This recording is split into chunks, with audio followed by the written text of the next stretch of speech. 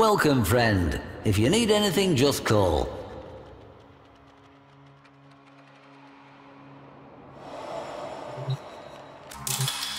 Are you sure?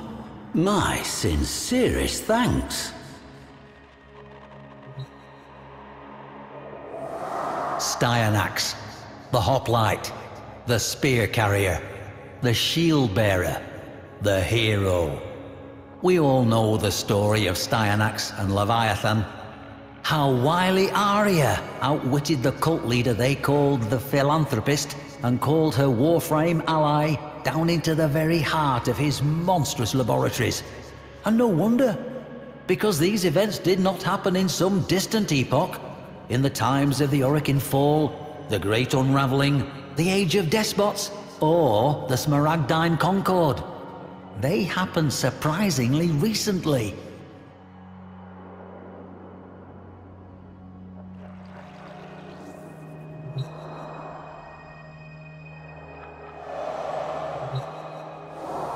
We have so many monsters.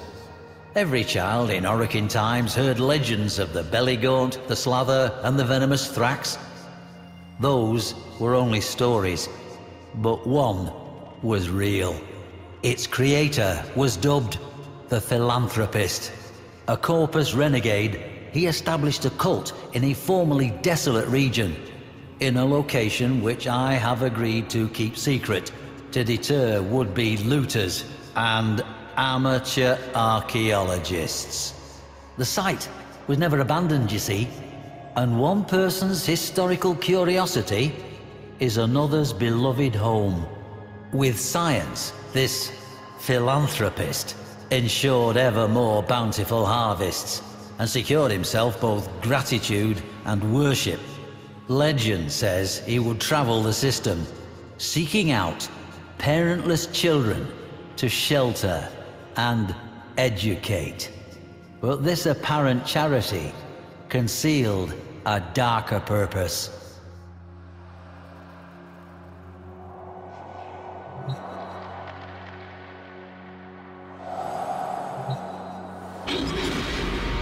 The Shield of Styanax, emblematic of his vow to protect those in danger.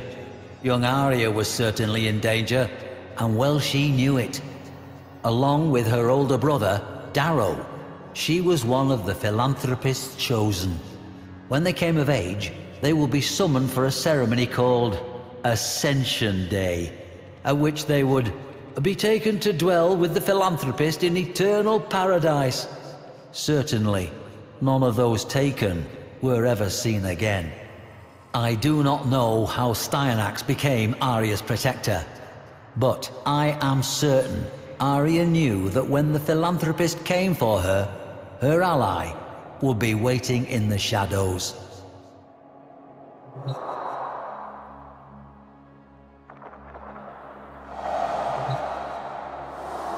This was the fate of the Chosen, to be merged together into a single monstrous mass. Leviathan. What possessed the Philanthropist to create such a travesty? We can only speculate. But we know that he had been studying the infestation and that he believed Warframes to be weak and obsolete. Perhaps he craved domination over others. Perhaps he yearned to create new life. Life over which he alone was God. Regardless, he was too much of a coward to pilot the thing himself. That was to be Arya's role. But Arya called upon Styanax, who, if the ruins of the temple roof are any indication, made an explosive appearance. Faced with the certainty of defeat, the Philanthropist clambered into Leviathan and took command of it.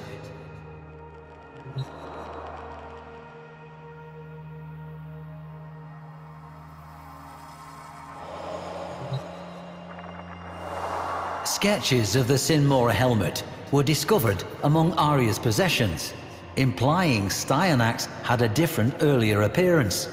Arya must therefore have been in contact with Styanax long before her Ascension Day. But how? There is a story that crops were found flattened in those fertile fields, in the shape of a lotus flower, not easily visible from the ground, but detectable by an automated satellite. Styanax was there to defend Arya, and defend her he did. Colossal fist met unyielding shield again and again, with agility and endurance. The Warframe outpaced his towering foe. As the Warframe and the monstrosity did battle, Arya saw a familiar face among the multitude. Her brother, Darrow. His blank eyes showing no sign of recognition.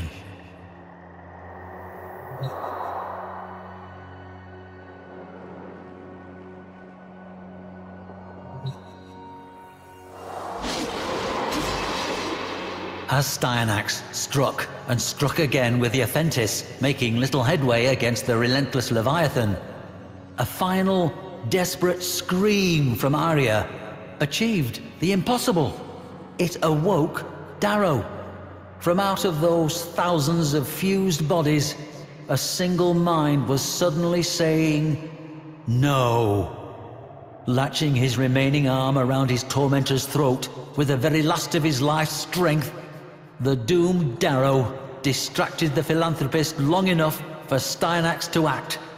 One last act of love and protection for his sister.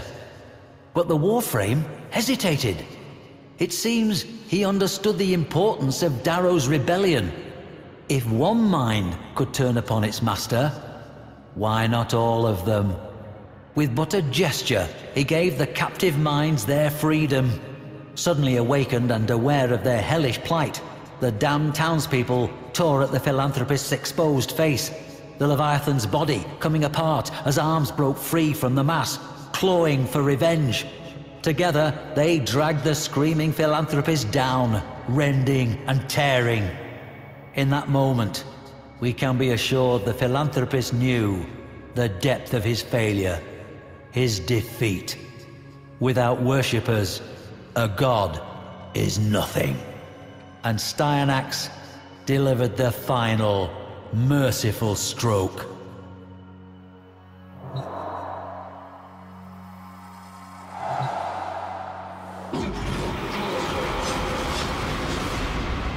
Imagine the horror the non-chosen felt in the aftermath. Fear, uncertainty, and above all, unquestioned habit had allowed a monster to flourish. Arya took over the cult and made it a community instead. They still thrive to this day, or so it is claimed. Styanax is the story's hero, but it was Arya's courage that summoned him. All revolutions begin when one voice dares to say, "I will not." Somehow, across the dark reaches, Styanax saw that courage burning bright and swore it would not stand alone. I would visit Arya's temple myself, but I am indisposed at present, a long-standing condition. All donations are, of course, appreciated.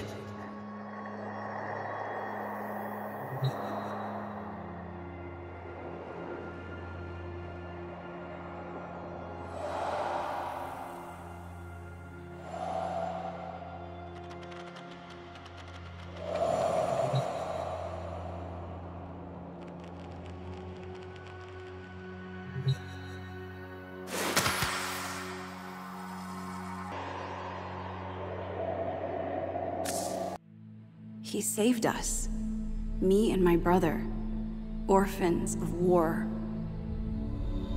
Brought us to this paradise to join the others. Until we came of age. Until he summoned us. He called it Ascension Day.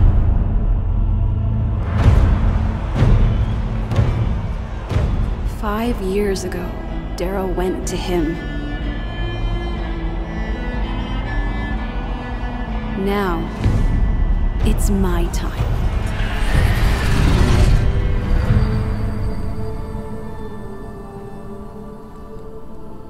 My dear child, your ascension is at hand.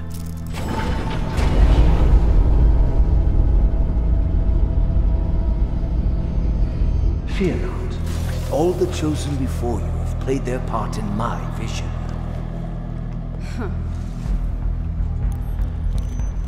I have something beautiful to show you. Liar. Where's my brother? Clever, Arya. That fire, that singular determination, mine to wield.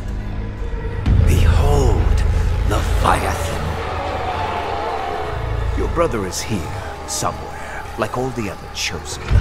You alone will be its driving force.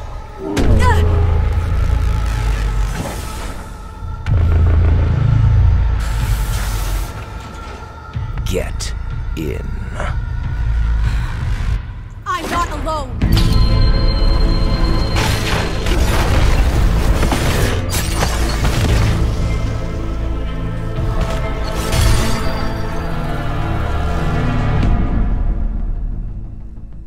It's over. A Warframe? A relic. I will have to show you the future myself.